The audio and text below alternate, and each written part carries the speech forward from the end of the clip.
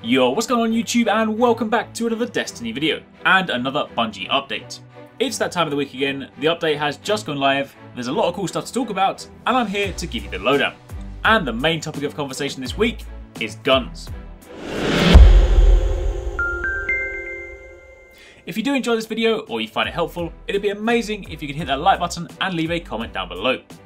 Now let's talk guns.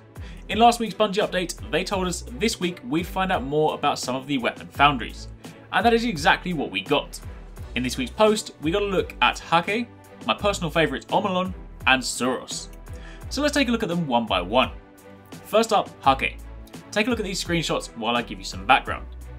Let's start with the design pillars behind Hakke. Hammers, not scalpels. Relatable design, harkening back to a lost era. Hakke is not about exciting form, it is about exciting function. A weapon's weapon, and Hakke is the instrument of the people. The tactical analysis behind this reads as follows. Building reliable tools built for soldiers in the field. Hakke values simplicity over intricacy. Function over flair. Hakke weapons all start with a more tightly focused band of base stats that don't spike as high or as low as the other weapon families, granting a solid foundation for growing the weapon. On a Hakke talent grid, you'll see a simplified set of scopes that work best for the weapon. Front-loaded perk nodes with the stat upgrade options occupying the final column. Hakke perk selection is focused on offensive actions and combat tactics. Hakke pulse rifles fire a burst of 4 rounds, with damage adjusted to match the DPS of a 3-round burst, meaning the pulse rifles do less individually, but are equal as a group. Plus, the fire time between the bursts is slightly faster.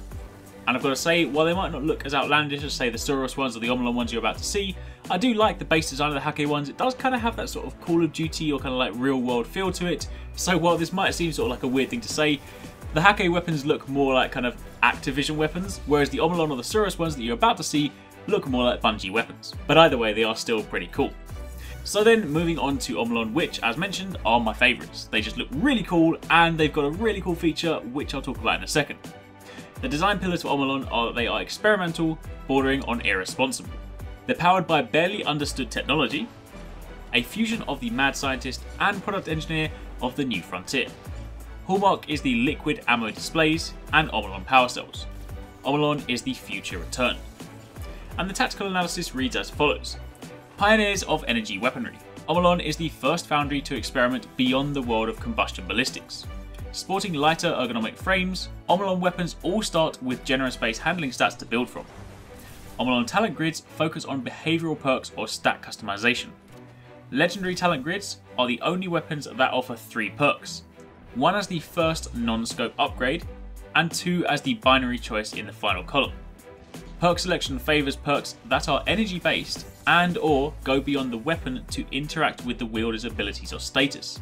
So could that well mean that the Omolon weapons, given their kind of energy link, tie to your actual, say, abilities? So for example, if you're like a Voidwalker or like a Gunslinger or like a Blade Dancer, could they well link into, say, your elemental abilities? And could that mean that Omolon weapons, for example, don't carry an element, but instead match whatever element you have? I appreciate that would probably kind of undermine all the other weapons, so that might be me thinking a little bit too far out of the box, but that could be a pretty cool idea.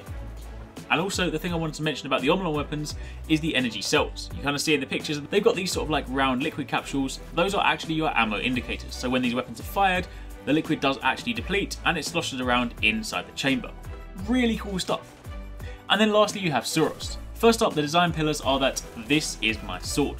Function is a given, it must be given form. Design is honed, precision. Every curve, every line, every chamfer speaks to the Suros philosophy. Suros is elegance amidst brutality, and the tactical analysis reads, some say the best weapon for a Guardian is the one they can customize to match their intent. Suros believes in options, weapons that can be repurposed for a variety of combat situations. Suros talent grids offer 2 columns of 2 stat perks, granting more options for changing weapon stats than any other foundry. The single behavior perk is grounded in the middle of the talent grid as a focus point for the weapon's core potential. If you want a weapon that can flex from CQ to ranged, quick to powerful, fast handling to hard hitting, all with the swap of a few nodes, Suros. So that is some pretty cool stuff. And those screens were only a small sample. There's a lot more for us to see, and obviously a lot more weapon types within those foundries. But for the time being, we're just gonna have to wait. The post also goes on to say, quote unquote, there will be more choices than ever to arm yourself in the tower. Factions will have their own guns, classes will have their own guns, more quests will lead you directly to specific guns, even the gunsmith will have a new way to include you in his enterprise.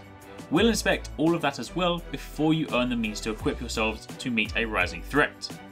Now there's a couple of things worth extracting from what I just said.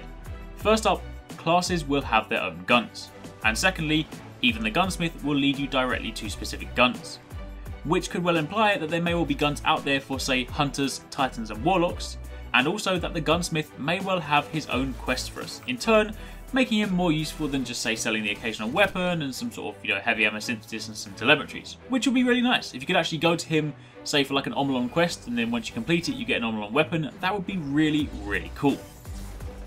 Now, aside from the weapon foundries, this week's post also mentions this week's coming Trials of Osiris.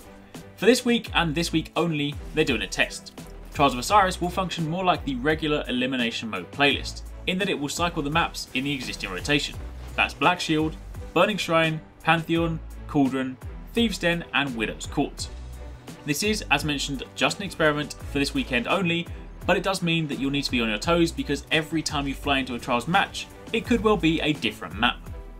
Then, in addition to that, if you want 9 free strange coins, be sure to check out the Bungie.net post, which I've linked in the description box down below. If you sign up to their mailing list, then you'll get the coins completely free sent to you on Friday. Sure, it's bribery, but hey, it's free coins. And lastly, there's going to be a hotfix dropping next month, which will address a couple of issues and queries. Namely, those of you that bought the Nepal t-shirt, you'll receive your shader and your emblem, and those of you after the Husk of the Pit, that'll also be fixed next month with an increased drop rate too. The post then draws to a close by saying that in next week's post, we'll be scouting the Dreadnought, which is the new explorable location in the Taken King. So be sure to tune in, because that's going to be a good one. And that, my friends, is it. Let me know in the comments down below which of the weapon foundries is your favourite, and thanks again for watching, take it easy, catch you next time, peace out.